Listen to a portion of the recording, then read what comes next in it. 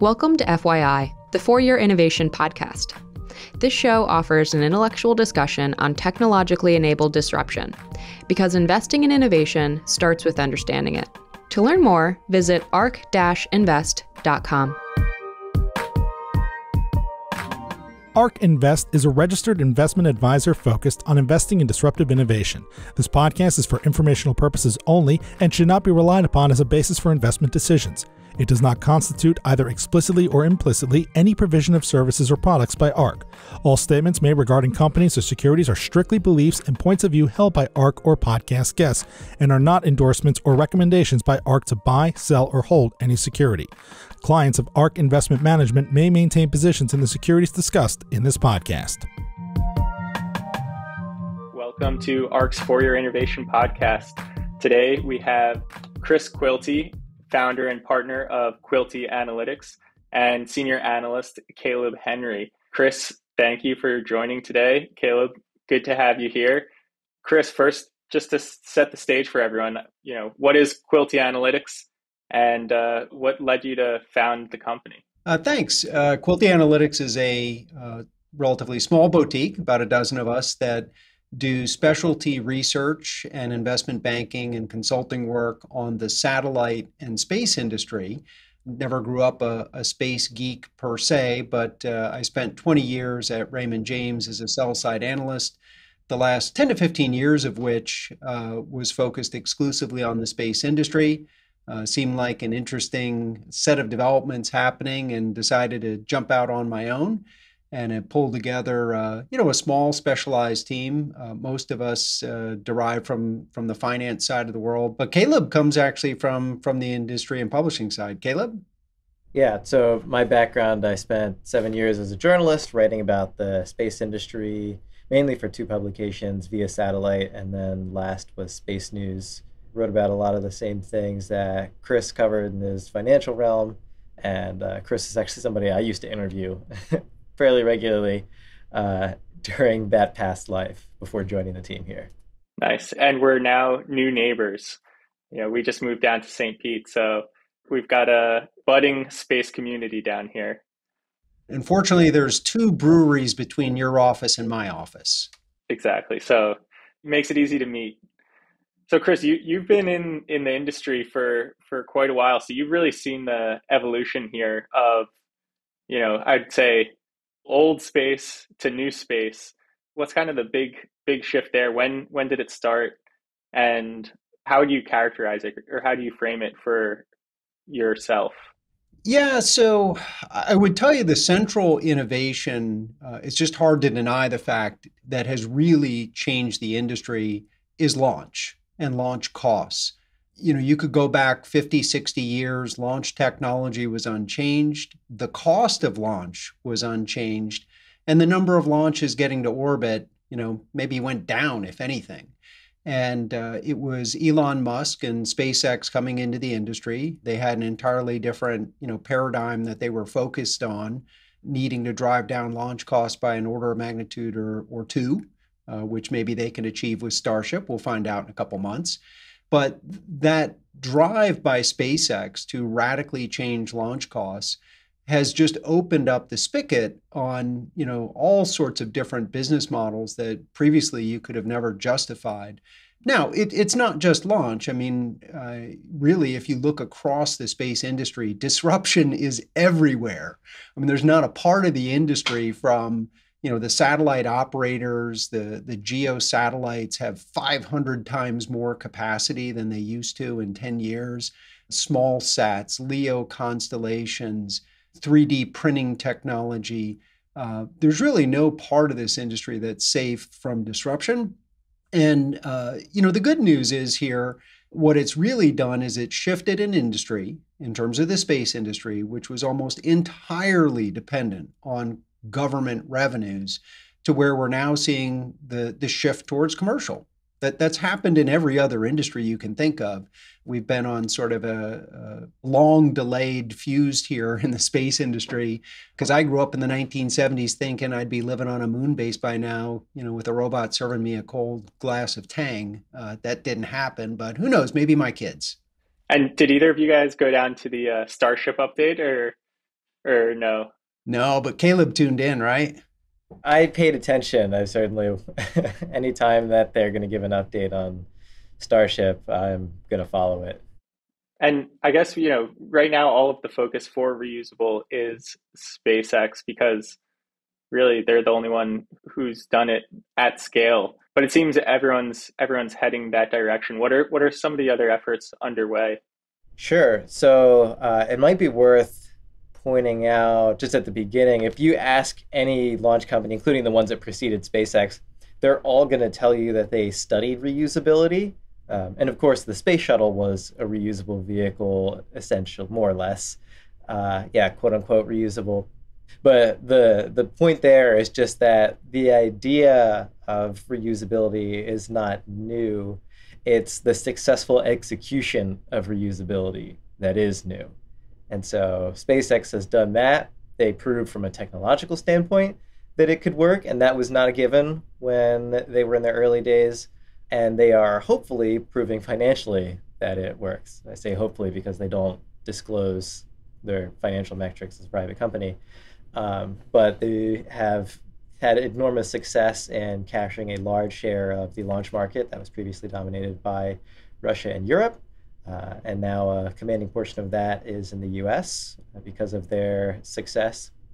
Outside of SpaceX, I would say the discussion for reusability has been reinvigorated because of their success. And so it's really not even a question of who is doing it as much as who isn't at this point. Nearly every major launch provider has a path to reusability at this point. Whether or not they go forward with it is still to be determined, but the European Space Agency and their prime contractor Ariane Group have been working on a reusable engine called Prometheus. You've got Vulcan with United Launch Alliance that potentially has a reusable first stage. Blue Origin is pursuing reusability with their rocket. Rocket Lab with Neutron, Relativity Space with their vehicles. And yeah, the list goes on.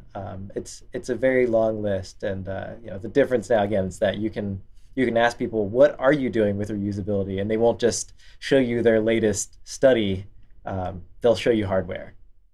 It's definitely a big step when you go from PowerPoint presentation to physical item, and then next step is physical item in the field. Blow some things up, and then we're getting places. And then Chris, you were talking about the bandwidth not just in low Earth orbit, but also the geosynchronous layer. Right now, all of the focus is, I won't say all, we get announcements every day pretty much of new constellations being thought about. A lot of them are in low Earth orbit, but that's not necessarily where all of the action is happening, as you mentioned. What's the right way, do you think, to think about the different orbits? Yeah, so I think the term that's really taken hold here in recent years is a hybrid architecture. Certainly the Department of Defense and a lot of the commercial providers are now looking at the fact that there are benefits. I mean, neither one is a perfect solution. LEOs don't solve all your problems, GEOs don't. But if you can combine some element of LEO, MEO, GEO, HEO, yeah, there is a high Earth orbit one. Mangata is doing that. There are benefits in terms of having coverage, capacity, the ability to distribute amongst various satellites. And, you see a number of companies that have really moved forward with that strategy. SES, probably the most notable company that acquired O3b about a decade ago, and they're building upon that with a GEO-MEO architecture. There's other companies like Viasat, which was, long a defender of GEO with their recent acquisition or announced acquisition of Inmarsat, is previously talked about possibly building a MEO or LEO system. So kind of like reusability, when back in 2015, when SpaceX and OneWeb first announced that they were going to build these constellations, everybody, including yours truly, was like, nah, not going to happen. We've seen this before in the 1990s. They all went bankrupt. I wrote a piece at Raymond James. I've since burned. But now, our conclusion is here internally, there will be at least 5 of these constellations that will come to market.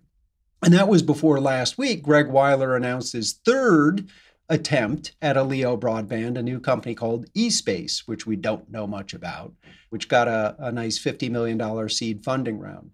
So what I would say is if you're in the satellite manufacturing business, there's an upside of building tons of little LEO satellites, but the GEO business, the folks that build those satellites, have really fallen on hard times. I mean, as recently as 2014, you were seeing satellite orders in 20 a year plus. And I think for the last 4 or 5 years, there's been about 7 satellites ordered. Now, it's not to say 2022 is going to be kind of a big year for GEOs. You've got both Viasat and Hughes with some of the biggest monster, very high throughput satellites coming on orbit, and they're going to have their day in the sun to show how well that technology works. But, I think that the challenge that those systems also present is they've gone over budget and they've taken years beyond when they were supposed to be on orbit. And when you're positioned against LEO satellites where, you can launch a next generation technology every several months, the idea of building a satellite that takes you 5 years to build and is going to spend 15 years on orbit, you're talking generational changes that are going to happen in front of you. And so you have to be really certain about that technology if you're going to lay out $2.3 billion of investment, which is what Viasat has characterized that Viasat-3 constellation investment as. Wow. I got a few questions follow up. So 5 constellations. I want to ask how we come to 5. And then also, maybe first we just tackle, that's kind of been the history of space companies failing is, over budget and delayed. And is a lot of that due to the outsourcing? I know that, you look at the original Iridium failure, and again, that those came in way over budget and the contractors couldn't come in at the right costs. Is the future verticalization through the industry, or how do you think about the dynamics there? Yeah, so on your question on delays, I remember there was a quote by Elon Musk when they launched the very first successful Falcon 9. And I was there because I got to drive across state and watch it. And somebody asked him, they said, hey, you're whatever, 2 years or 3 years behind when you said you would launch this rocket. And he turned to the reporter and he said, well, in this industry, it means I'm on time. That's not a very, reassuring quote, but, unfortunately it's true. Now, specific to the programs that I just mentioned with Viasat and, Hughes, their primary competitor, both of them did get a little bit of a handicap from COVID, right? Factory shutdowns, component issues. Specific to Viasat, I mean, this is arguably, and Hughes, these are the most complex satellites ever built. First of a kind, bespoke design and production. And add to it, Viasat is building the payloads themselves, and they've never built a satellite payload before. So there's a lot of stuff that goes into it, and presumably the Viasat 4s and 5s that would follow, they'll move a lot quicker on. But in terms of, I think your question about the verticalization of the industry, there's a couple of things. We're seeing vertical integration happening from a distribution perspective. Satellite operators, which traditionally were very wholesale and they would just sell capacity to third parties that would provision a service. We've seen Intelsat forward integrate into the in-flight connectivity market with the acquisition of GoGo. SES is kind of going direct in the cruise market, even if it's not publicly stated. Viasat did a forward integration to buy RigNet. So the distribution channels in this industry are getting a little bit scrambled. And to your point, you're also seeing what used to be very clean silos. You had companies that built satellites, companies that launched satellites, companies that operated satellites, and companies that did ground equipment, and they never crossed paths. Well, now you've got SpaceX, which is building satellites, launching satellites, and operating satellites, right? Kind of shakes up the apple cart. Likewise, Viasat, as previously mentioned, they're building satellites and they're provisioning service and going vertical to the end customer. Inmarsat was doing a bit of the same. They were a traditional wholesale distributor, and at least in the in-flight connectivity market, they're going direct. So back to my original statement, disruption is everywhere. Disruption is everywhere. And then circling back, why 5 constellations? Or how are you thinking about these 5 constellations that seem most feasible? Is this a geographic type of breakdown, or is something else going on there? Caleb, you want to run through the count? Yeah, there's definitely a geographic element here. I think it's interesting that had this question been posed 3 or 4 years ago, as it often was at industry conferences, people usually said 2, maybe 3. And now I think we're along with the industry consensus 4, maybe 5. And the number, to my surprise, keeps going up in terms of constellations that are announced. But like you said, or like you hinted at, there are regional dynamics at play here. So you have constellations that are going forward in the US. You have SpaceX and Amazon here. In Canada, you have Telesat. In Europe, you have OneWeb. And in China, you have, forgive me, I can't actually pronounce, or I'm too scared to try on a podcast to announce the name of the Chinese constellation. But you have a constellation there. And even more recently, the idea put forward by the European Commission of a European constellation. And I can keep listing them, but the point is, if you're looking at big satellite broadband communications constellations, you've got SpaceX, Amazon, Telesat, OneWeb, and China, and you have interests from, you'd say, North America in having satellite communications from LEO. Europe has a vested interest in this, and China has a vested interest in it. So expect to see those go forward, not least because or I shouldn't say we expect all 5 to go forward, but because of the regional dynamics, governments are supporting on each of those continents 1 or more constellations, and that boosts their viability.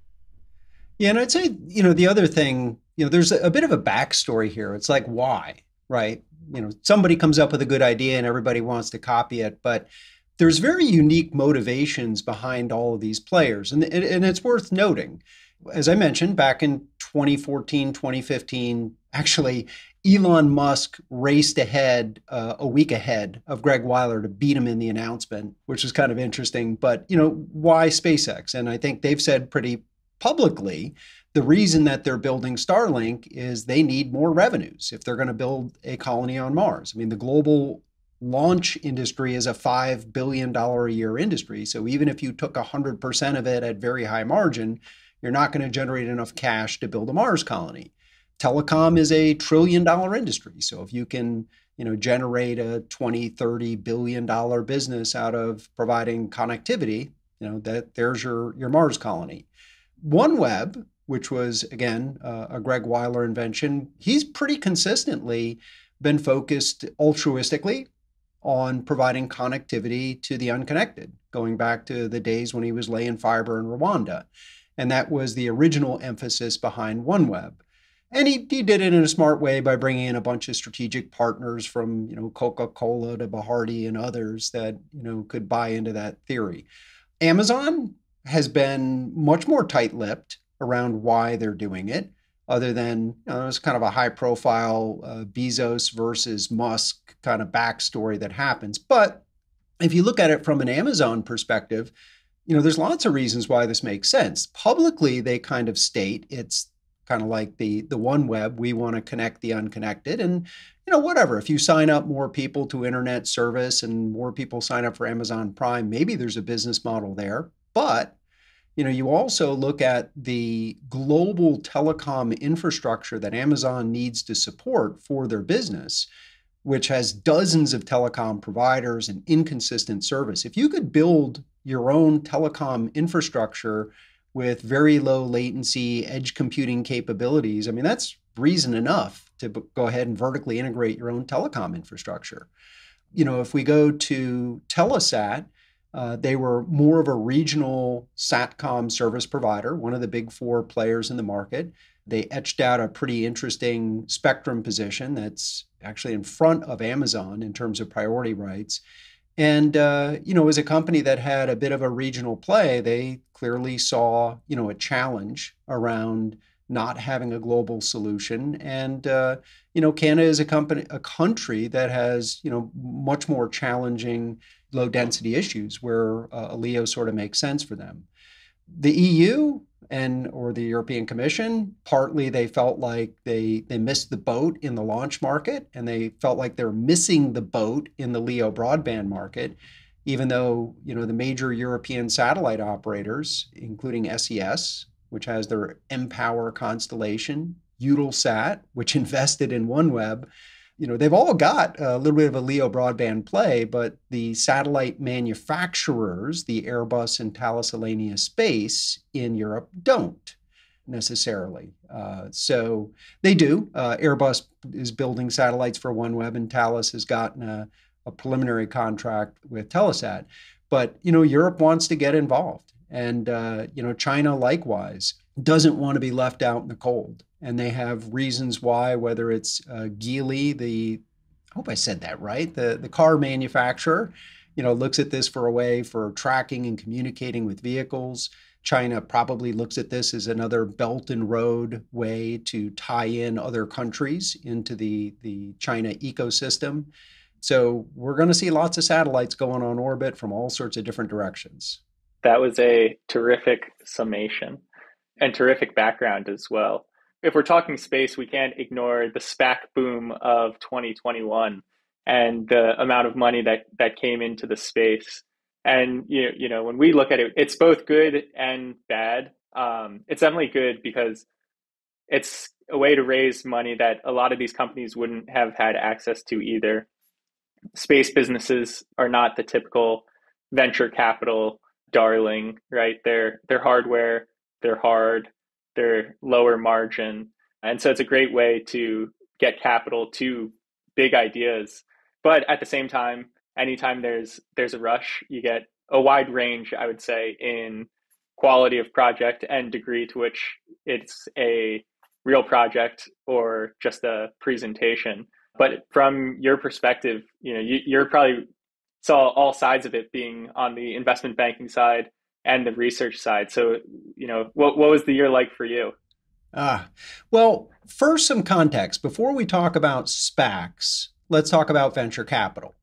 Years ago, I used to have a marketing deck, and when I'd go out to talk to investors, unfortunately, as the space analyst, I had a slide on why people don't invest in space.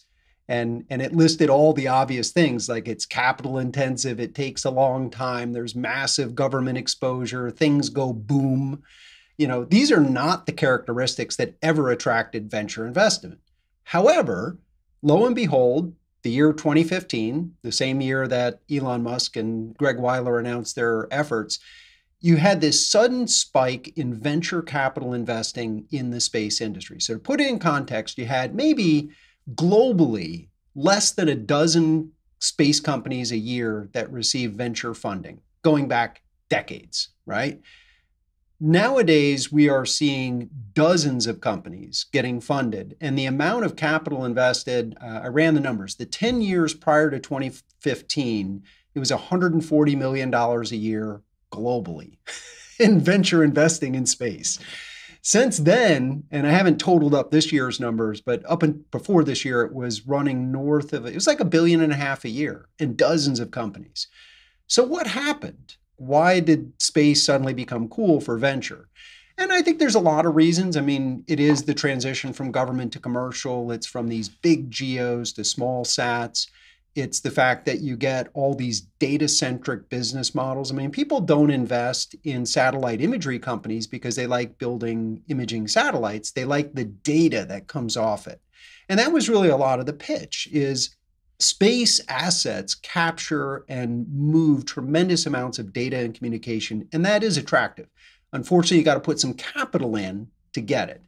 Now, here's the concern. If this venture capital boom started in 2015 and most VC funds have like a 10-year investment horizon, here we are in 2021, 22, it's like time for exits, right? And as of a couple years ago, right prior to COVID, I was holding up the warning flag saying, hey, this industry is a roach motel because nobody's made it out of here. There's not a lot of M&A, nobody's going public, and nobody's going to put money in again if we don't get exits. I thought that COVID was going to cause things to crash and burn, and instead, everything has accelerated. Venture funding, public companies, and the SPAC boom. And to your point, what we've seen is 13 companies have come public in the past year plus in the space industry. That's pretty unprecedented. I mean, you'd get maybe a company a year in the space industry that would come public in normal times. It's not to say that it's unprecedented. I will make my admission here. Back in my Raymond James days, we executed the very first ever space SPAC, which most people forget was Iridium. Actually came public in a SPAC 1.0 transaction. It's a long history of that. But I think what's also interesting about SPACs and space is I think arguably the entire SPAC phenomenon was kicked off by a space deal, which was the Virgin Galactic deal back in 2019. That really started, certainly for the space industry, but I think for the broader markets, was one of the sort of marquee deals that sort of opened up the spigot on SPACs. And I'd agree with you. I mean, the outcome here has not been good in the early part of 2022 with most SPACs. But I mean, for that matter, the markets itself are down, and these are more volatile, higher beta investment vehicles. So it makes sense they're going to be down more. So it'll be important to see, within the next, 6, 12 months as these companies develop out their business models and hopefully the market stabilize and trend back up, that they do, recapture, some of the lost ground that they've made.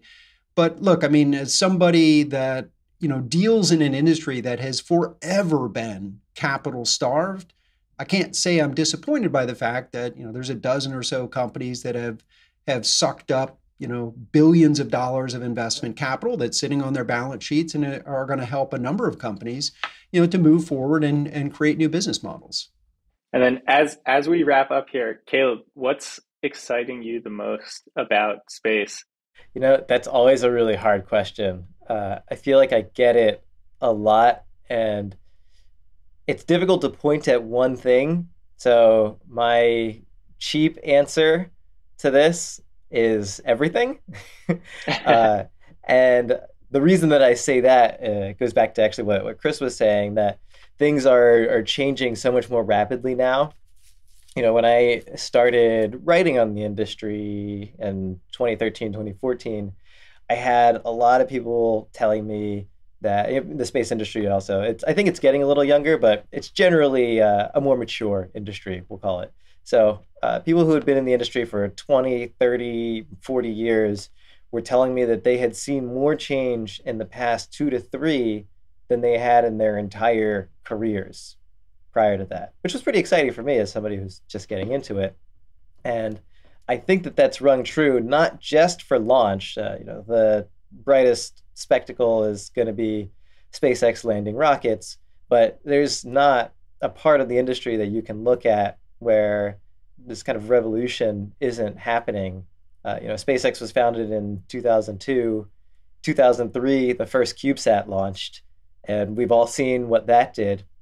And now you look at all of the big cloud companies that are getting into space, and it seems like it's every 6 months, maybe less, where a big Fortune 500 or large company is getting into space. And that's not something that the industry has seen for a while. So this really heightened level of interest, it's everywhere. It's in rockets, it's in spacecraft manufacturing, it's in the ground segment with the antennas and cloud and everything else.